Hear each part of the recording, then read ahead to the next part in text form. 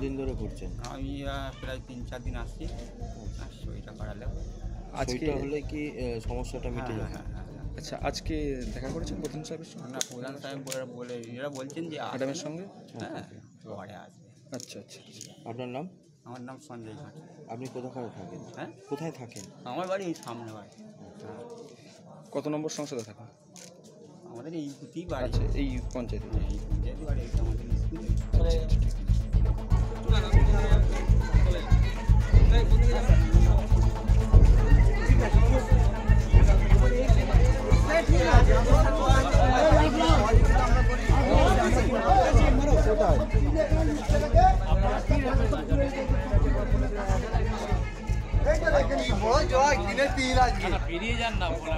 ছমাস প্রধান এখানে আসছেন না। উনি কোটি কোটি টাকা আত্মসাৎ করেছেন। সাধারণ মানুষ কোনো পরিষেবা পাচ্ছেন না, কোনো সার্টিফিকেটও পাচ্ছেন না, সব এমএলএ কাছে পাঠাচ্ছেন। উনি আজকে 6 মাস আসেননি, কোনো কাজ, সব কাজ বন্ধ আছে। উনি আজকে পুলিশ নিয়ে এখানে আসছেন। উপপ্রধান সুতপা ধারা বলছে। কি উপপ্রধান সুতপা ধারা বলছে। সুতপা ধারা? অবশ্যই। এবারের পঞ্চায়েতে এই 6 মাস বাবদ কেন এরকম হলো? 6 মাস বাবদ আমাকে কোনোভাবে আমাকে জোর করা হচ্ছে, রিজাইন দিয়ে দিতে হবে।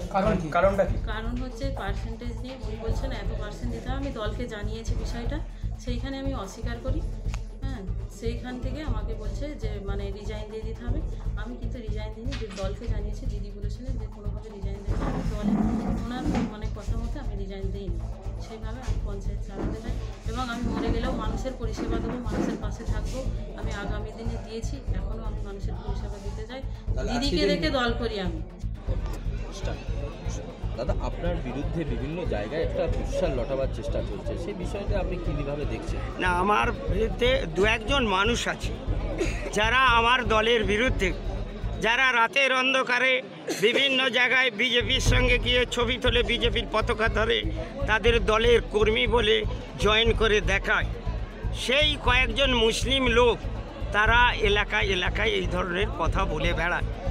আমার কিন্তু পাঁচলার মাটিতে যদি কান দিয়ে শোনা যায় যে গুলশান মল্লিক দুর্নীতির সঙ্গে যুক্ত থাকে না, আর গুলশান মল্লিকের অভাব বলে কিছু নেই।